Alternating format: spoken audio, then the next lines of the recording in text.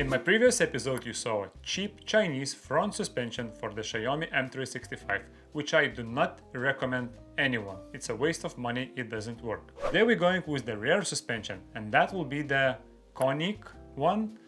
Most probably I just killed the name of that suspension. Here it is. It's the first thing I have ever ordered from Ukraine. So let's take a look.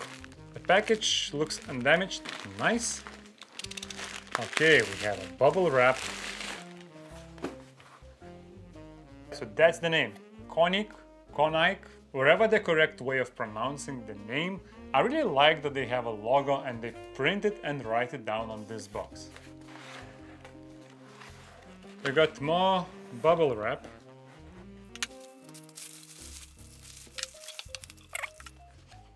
Every component is individually packed, which makes sure they don't get scratched. Okay, there is a little tiny bit of scratch on the paint here.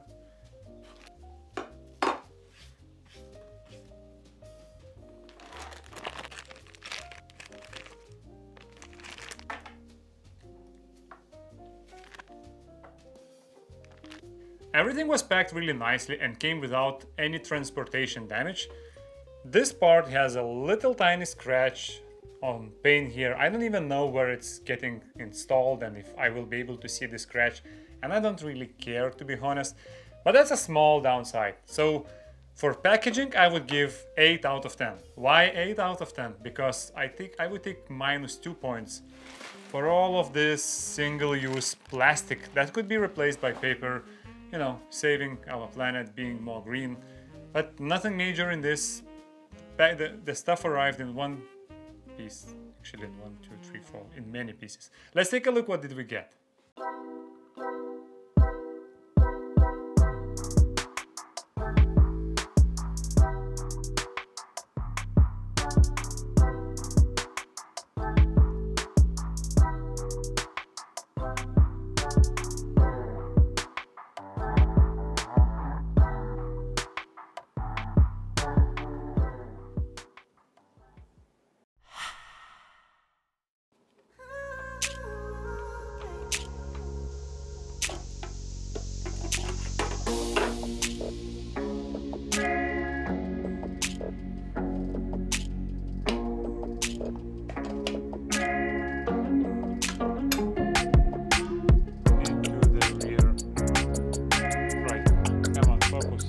Focus, camera, focus.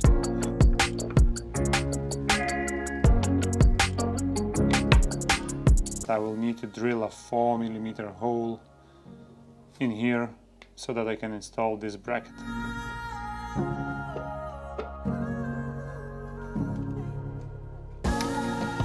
I've been doing this for the last 10 minutes or so already.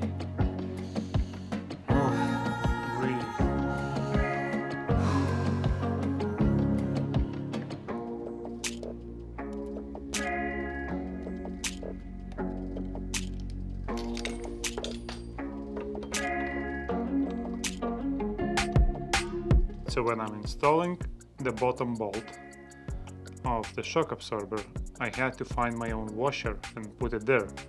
Otherwise, even with one washer, you can see that the bolt is protruding to the other side right here, right? Meaning I won't be able to tighten it completely, and it will be moving back and forth even if I tighten it to the max. And I believe it will cause some rattling noise, which I really don't like. So I'll just use a couple of my own washers here. It's not a major deal, still I think a point for improvement.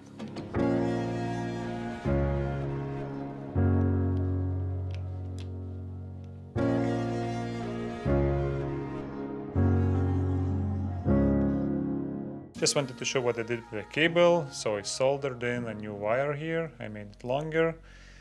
I used 1, 2, and 3 zip ties here to put the cable like this. I'm going to put sealant and close the lid, and basically that means that installation will be done. The brake cable is working as well. It was long enough. I will also add sealant here where the brake cable enters the scooter, and I guess the installation is over.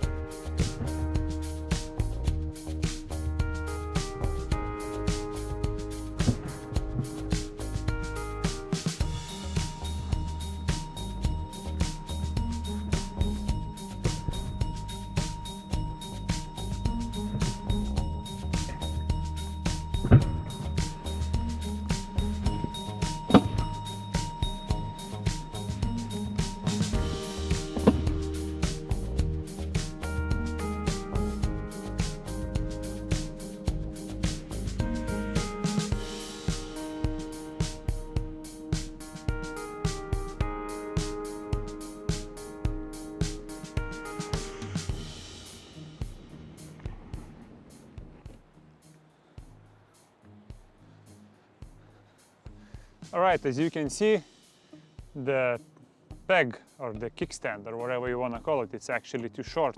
And this is the longer one which came with the front suspension.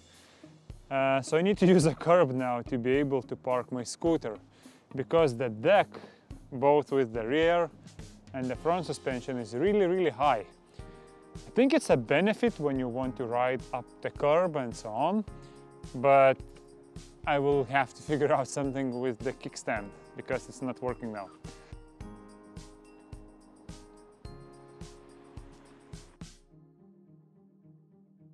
As you can see, the white scooter is actually even hitting the curb before the wheel goes on, and the black one you can just roll on the curbs without worrying to bump it somewhere.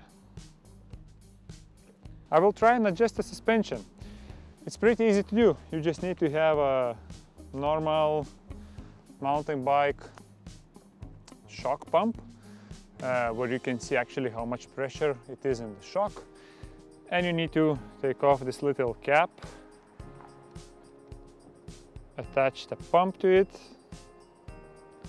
So I think this is the best part about the suspension, that it has this air shock which is adjustable with the pressure, and you can really make it fit your body weight. If you are a heavy guy, you know, you will need one pressure. If you are a child or if you're a teenager, if you have lighter body weight, you will need much less, but it's fully adjustable. This is awesome. I think the suspension is great. And the best part of it is the air shock, which is also one of the more expensive parts. So if you buy it with a simple spring shock, the suspension costs around 90 euros. And you need to add, I believe, around 60 extra euros, making it 150 euros for the rear suspension with the air shock. So this is the one I really recommend to get if you have spare money and if you're willing to invest it for the rear suspension. It makes riding experience much better, much softer. I believe you can do jumps and drops from different places with much more confidence, that there will be less impact for both your knees and the battery of the scooter. And overall, it feels the ride is much softer. It increases your ride height significantly. There is this part which is sticking out, and you need to watch out when you're going up on the curbs so that that doesn't hit. If this hits, it will stop your scooter and you will most probably fall over the bars, which none of us would like to do, right? Another issue that I have is the kickstand. So there was nothing in the set that came together in order to solve this issue. Now the kickstand, which is already longer than the stock one, is like, I don't know, 4 or 5 centimeters too short, and I cannot put my scooter in the standing position. So that's one of the drawbacks.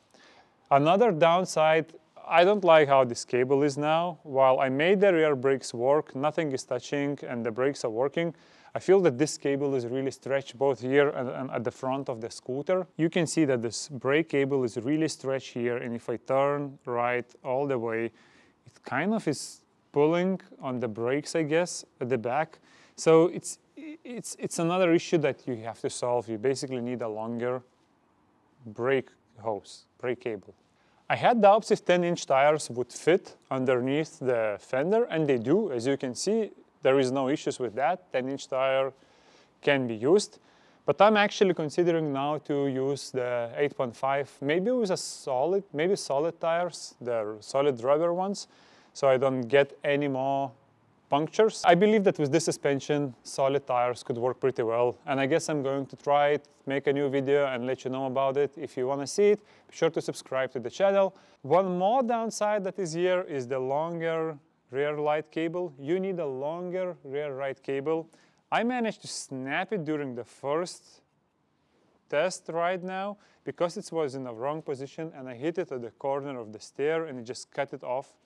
So it's also not included in the set. You need to get yourself a longer wire, and most probably you will need to, to run it through the side somewhere here.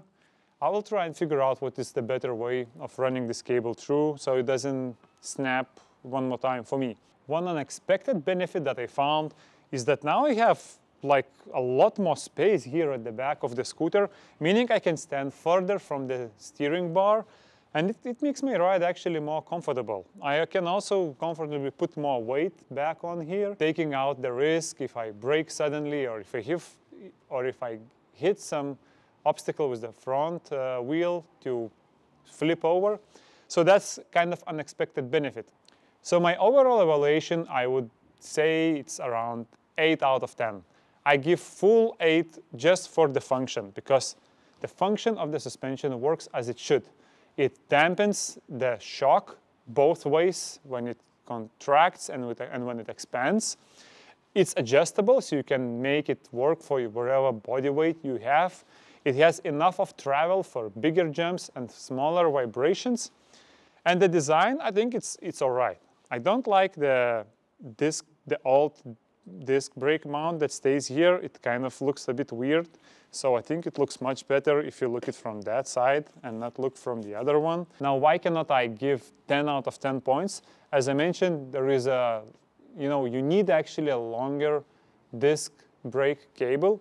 You need to prolong the rear light cable, and you need to figure out something with the kickstand. So there are 3 things that are not included in the set, and you as a user are just left with, figure out what you're going to do with that. It's not a big issue, but it is still an issue. And there is one more. So I didn't bring it with me right now, but you saw there is this like a 3D printed hook, which you can attach on this red part here, actually on this side. And then when you fold your scooter, you would be able to attach it to this folding lock mechanism, so you can carry your scooter in the folded position. Now, I didn't install it because if you just put it as it's designed right now, it will be wobbling and making extra noise on your scooter. I'm not really carrying it in the folded position anywhere, so that's not an issue for me. But that can be a pretty big issue for someone who is taking his scooter on the bus or to the office or other places where he needs to take it where he needs to carry it folded. So there are 4 small things which are not deal breakers, but still some opportunities for improvement of this product. I hope that you liked this video. You can vote with your thumbs up or thumbs down buttons. You can drop your comments down in the comments below. I always try to answer them. And you can subscribe if you want to see more content coming towards electric scooters and electric bikes. Thank you all for watching.